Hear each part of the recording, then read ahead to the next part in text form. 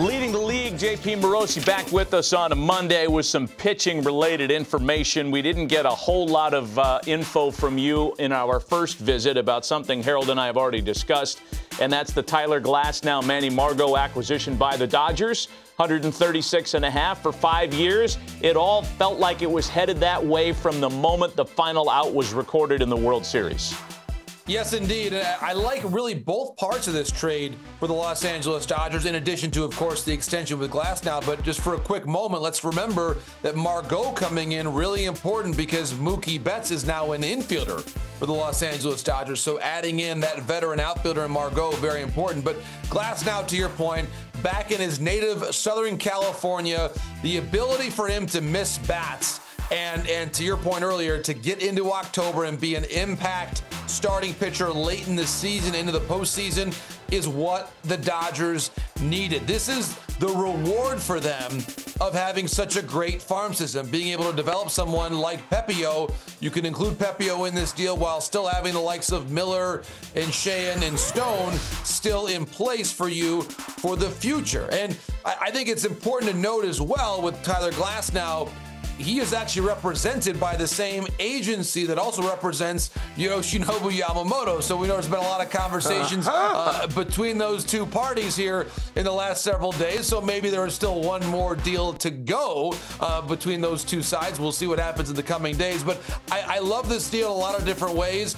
The Rays, of course, still trying to find ways to stay competitive at a time where we know, of course, McClanahan is out. They were missing Rasmussen for part of the season as well.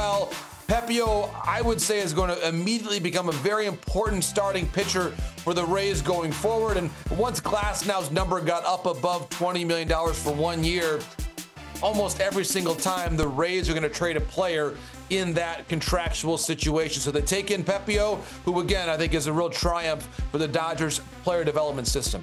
Let's talk a little bit about a guy that used to pitch for the Los Angeles Dodgers. Max Scherzer's run there was brief. So how long until he's back at full strength? Talk about his health, his relative contribution level in 2024. Well, Matt, this was tough news over the weekend for the reigning World Series champions. Max Scherzer having back surgery that will keep him out until the middle of the year. And so in this segment, we can talk about how it's certainly important for him to have clarity on what was bothering him so much late last year and why he wasn't himself in a Rangers uniform for a lot of the time after the trade at midseason. But I think to the bigger question now is, you look at the overall rotation. You've got Jacob deGrom, IL. You've got Scherzer now IL to begin the year. And certainly they signed Tyler Mahle, but he's not going to be able to pitch either. This is a team that I think will need to get at least one more starting pitcher in the coming weeks. And I'll mention a couple of names here that I believe are especially relevant now that Scherzer is out.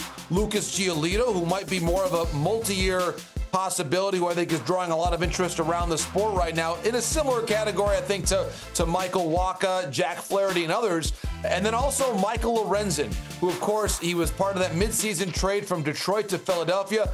Struggled at times with the Phillies, but I think still you love the arm, really valued teammate. I think especially when you consider the amount of time Max is going to miss, that getting someone who's a veteran, dependable arm like Lorenzo, who can at least give you a solid half season, maybe Greinke fits that same category as well. But I would expect the Rangers now, even with the reliability of Dane Dunning already being there, they probably need one more starting pitcher in the coming weeks. All right, let's talk about some position players here, getting off the pitching for a moment. When we talk about Rhys Hoskins, my directed question is this: what's taking the Cubs so long to sign Rhys Hoskins? Matt, that's a great question. And we've talked about Rhys Hoskins and the Cubs before on this show. I still think the Cubs are part of that conversation.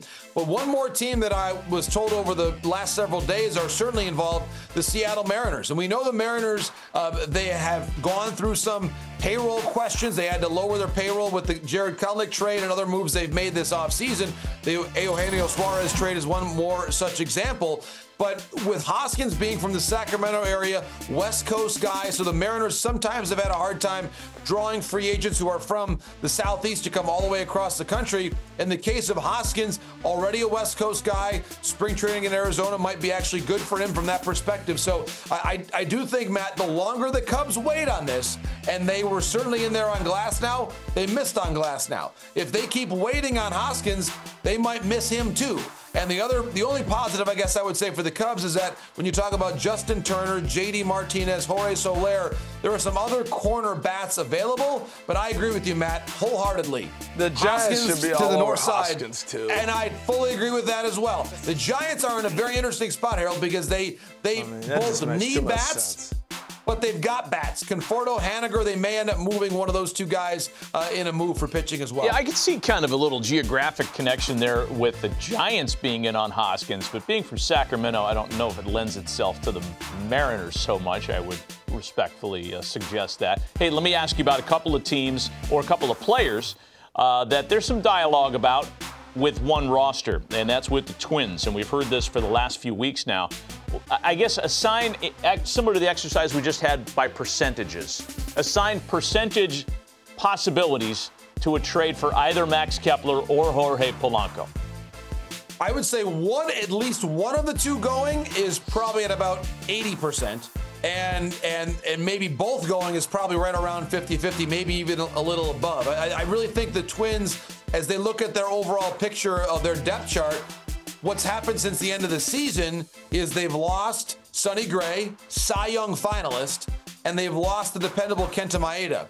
And unless they find a way to sign one of the major free agent pitchers who are still out there, Shota Imanaga comes to mind as someone that could be a fit, Giolito as well, they probably have to move one of those players via trade to make it possible. And you look at what they've been able to do to bring in some of the younger talent, position players. Wallner comes to mind, Kirilloff as well. So that they have now this young group of position players coming in. Edouard Julien as well, the great native of Quebec City, to play in the middle part of the diamond, which I think has made Polanco a bit more expendable. So I would point out one team here that makes a ton of sense: the Toronto Blue Jays. The Jays, they were in there on Ohtani. Of course, they missed him. They now need to bring in, I think, multiple bats. We all love Canada, and I think they need to find a way, Harold, to add in whether it's Polanco or Kepler or maybe even both to be able to balance out that lineup. It's not the soundboard. Great job, JP. We'll be watching the trade embers flow in the Twin Cities. If, in fact, either one of those guys are moved, we'll go right back to this moment.